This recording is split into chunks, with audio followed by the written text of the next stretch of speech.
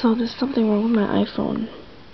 No matter what I do, turn on and off or off, it goes back to this page.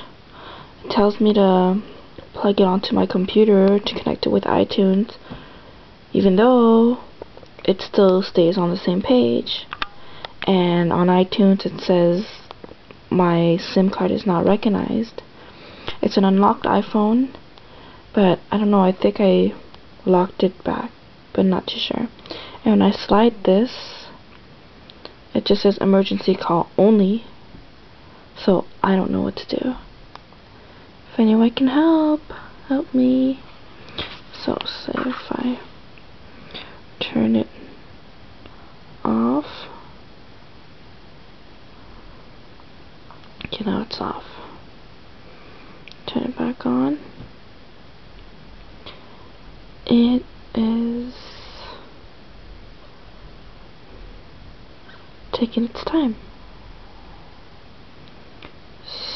So sorry, that's just that paper cover here. Sticker. There it is. Brings me back to the same page. I don't know how to get rid of it, but if anyone can help, let me know.